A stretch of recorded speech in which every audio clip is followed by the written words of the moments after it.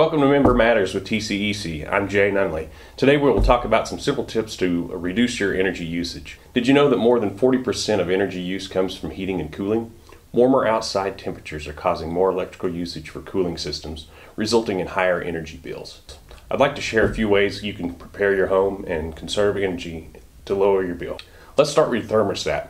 In the warmer months, adjust your thermostat up 7 to 10 degrees while away from home. This could save you up to 10%. Programmable thermostats or smart thermostats make this easy, but you can also do it manually. Set your thermostat as high as comfortable when you are home. Some other cooling tips are to clean or replace filters on your air conditioner once a month or recommended by the manufacturer.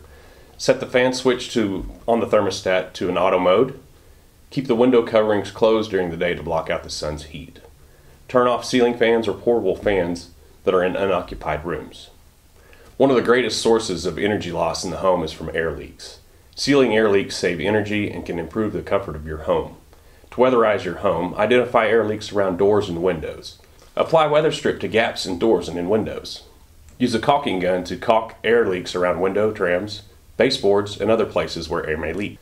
Use a foam sealant on larger gaps around plumbing, ducting, or electrical wiring that comes through the top and sole plates in walls, in floors, and in ceilings. Taking these tips and applying a little effort can help you reduce energy use in your home.